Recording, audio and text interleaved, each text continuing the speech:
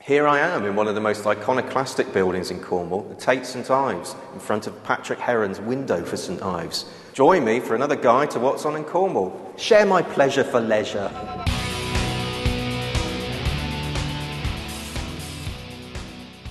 Here I am under Rose Hilton's My Favourite Things, and some of my favourite things are the Sugar Babes, who are playing at the Plymouth Pavilions on Sunday.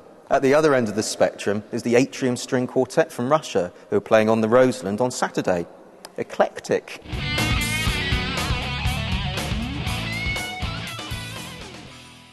From the Bernard Leach exhibition, which starts this Saturday, to Leslie Grantham. You can read my interview with the Dirty Den actor in this week's What's On. He stars in Dad's Army at the Theatre Royal Plymouth. Don't miss it, Princess.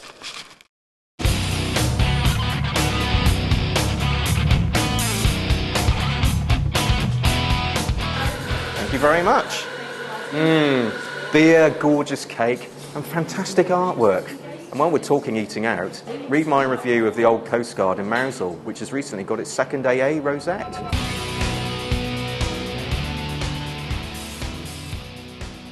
If you visit the Tate, come up here on the balcony and you'll have this fantastic view of Porthmeor Beach. In this week's What's On, you can be one of the first to go on the Beast, Creeley's new ride. You can drop 49 feet at 3G. Rather you than me. And if you're visiting St Ives, why not head over to Trevano Estate between Camborne and Helston? They're celebrating 10 years and have got a host of special events. Give them a visit.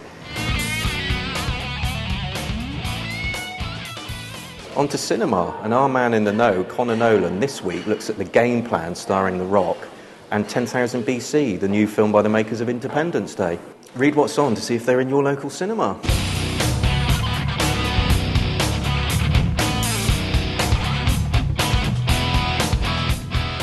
That's it from the Tate. Remember to log on next week for another What's On guide.